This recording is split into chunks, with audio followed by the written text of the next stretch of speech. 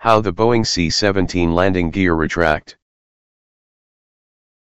The Boeing C-17 landing gear system consists of a single nose strut with 2 wheels and 2 twin-strut tandem gear assemblies, one per side with 3 wheels per strut.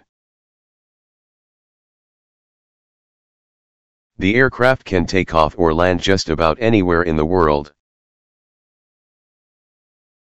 The main landing gear trucks, or large multi-wheel assemblies that support most of the aircraft's weight on the ground, retract into wide protrusions on each side of the C-17A at the lower, mid-fuselage.